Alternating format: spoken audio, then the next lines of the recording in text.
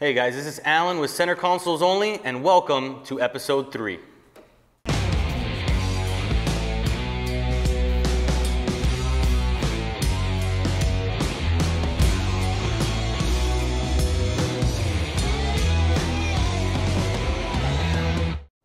So in episode 2, you saw the work we did on the cap, got that reinforced, filled the holes, fixed that transom, and got it ready to go. Now episode 3, you're going to see the stuff that's happening below deck. We're going to install the new fuel tank, reinforce everything underneath, reinforce areas of the transom, and get ready to put that deck in and put this boat to paint.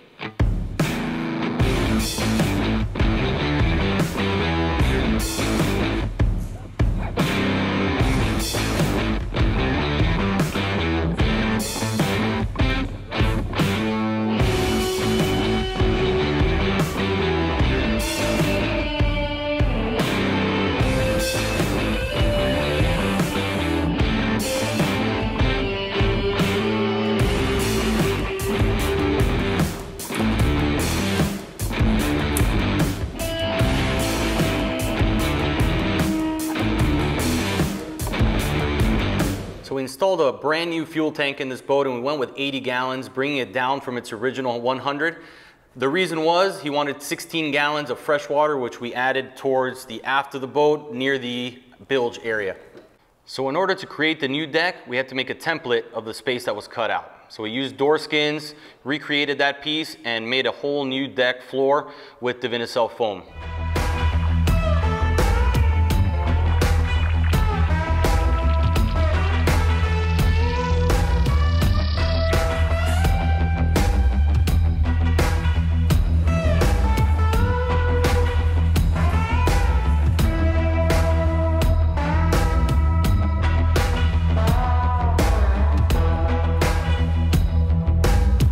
So after we presented the new deck piece, what we did is we removed that, cleaned everything out, and we added supports all surrounding this deck area and the little piece that was left behind. That way we're guaranteed a strong structure going in, and we guarantee that deck is solid once installed.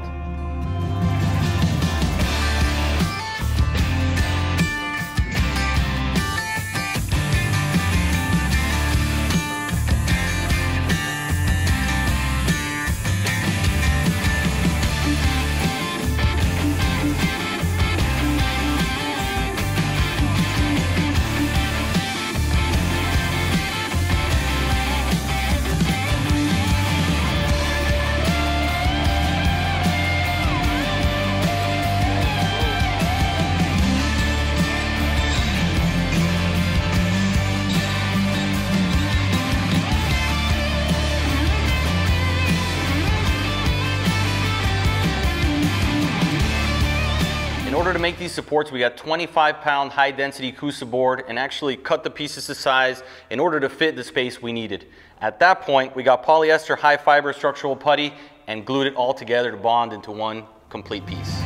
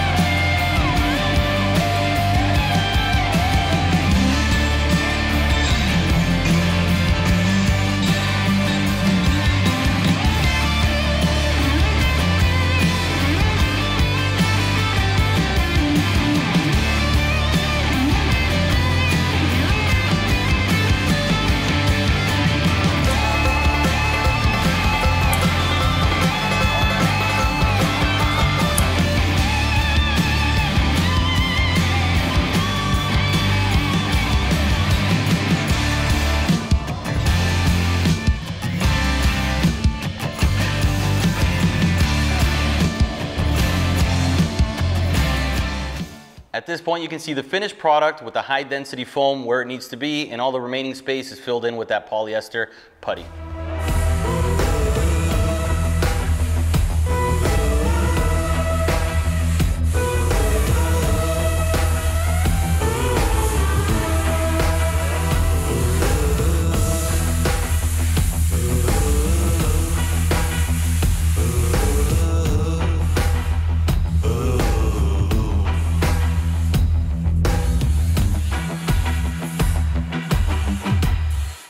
So at this point, we went back over to the transom to reinforce that. And we used a similar process, the high density foam wrapped completely with 1708. So once we were finished, it made a really strong transom area.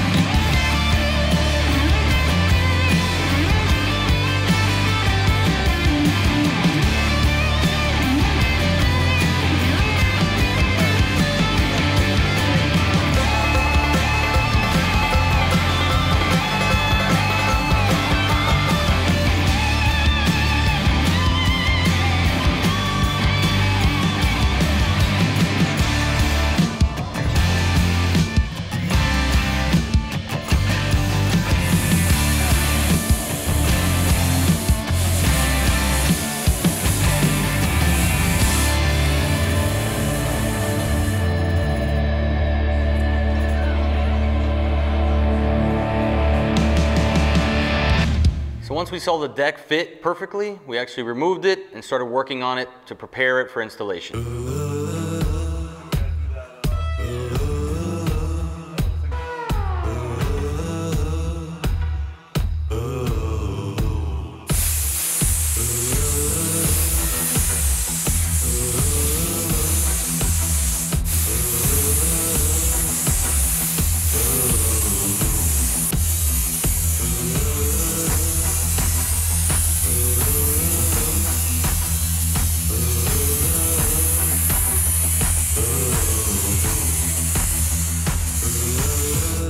Once we originally removed the initial deck, we noticed that all the rigging and wiring was just run through moldy foam areas. So in order to clean that up and make the future rigging, electronics, anything you want to put through there easier, we're running PVC through it all to create the tracks necessary to do so.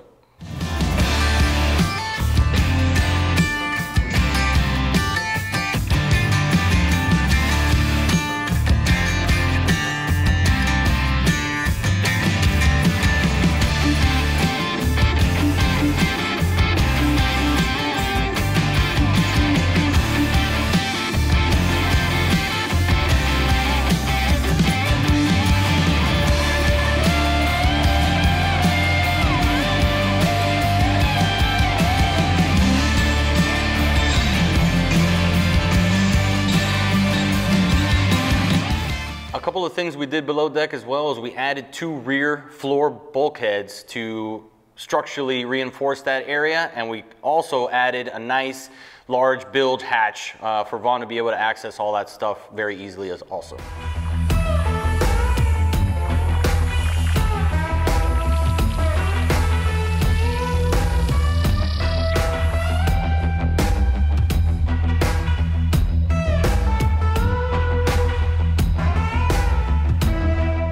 We went as far as grinding out all the blisters on the cap so we can guarantee the smoothest surface possible when we go to paint.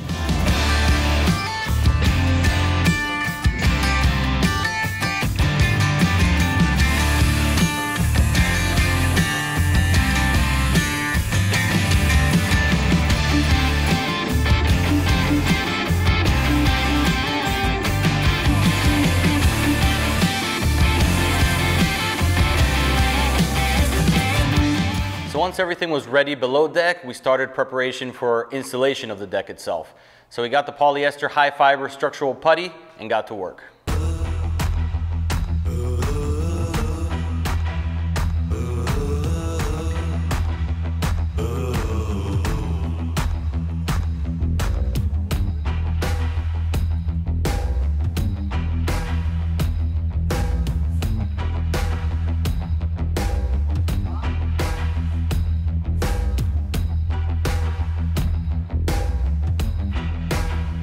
We distributed the putty throughout the deck area to make sure we had a solid surface all the way through.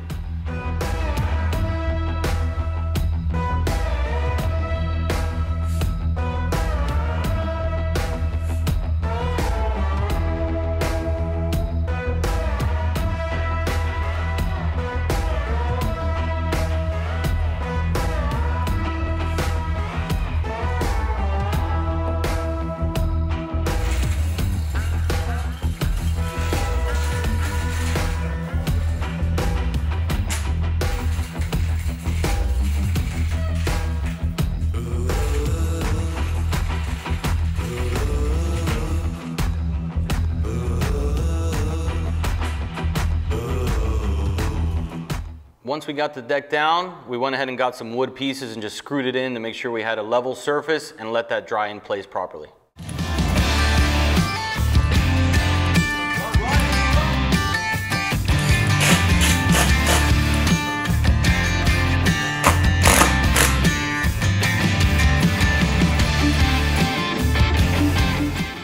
So once all the holes were covered, the connections were made, and that fiberglass dried, we sanded it all down and prepared it for paint.